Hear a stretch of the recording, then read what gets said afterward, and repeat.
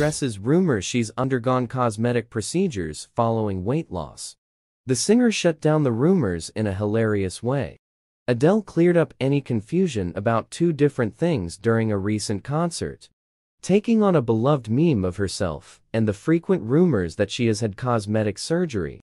The English singer addressed the crowd during her performance in Las Vegas, starting off by saying, "Do you remember that meme of me?" While talking about a moment during a basketball game Adele attended with her partner Rich Paul.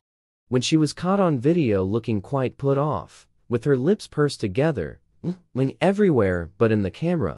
She explained the story of how the moment came to be, saying that some reporters were filming me against my will after she declined their request, and as a result, she was sulking and annoyed.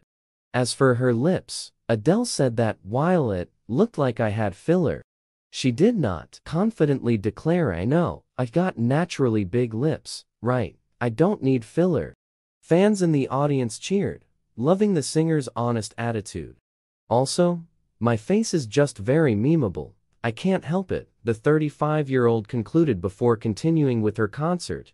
One fan shared the moment on TikTok, writing, "The context makes it seem funnier," while others clearly agreed.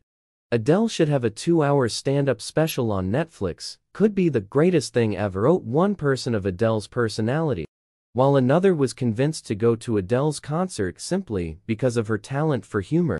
"Okay, now I need to go to an Adele concert, because why is she so funny?" Others shared their appreciation for her candor about lip filler, with comments like, "I don't need filler," and "Celebrities really do see everything." BC people were trying to say she had fillers. "I love this woman so much," wrote another fan, with more sharing they felt the same way. Adele is currently performing the rest of the added shows for her popular Las Vegas residency at the Coliseum at Caesar's Palace that started last year.